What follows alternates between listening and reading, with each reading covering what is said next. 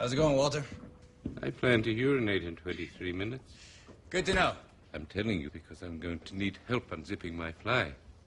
I can't feel my hand. It seems the substance from Pennsylvania is a paralytic.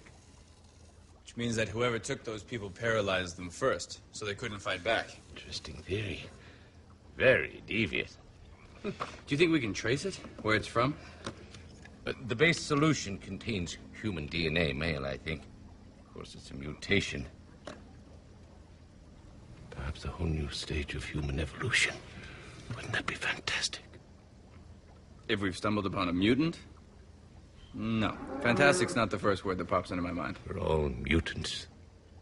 What's more remarkable is how many of us appear to be normal.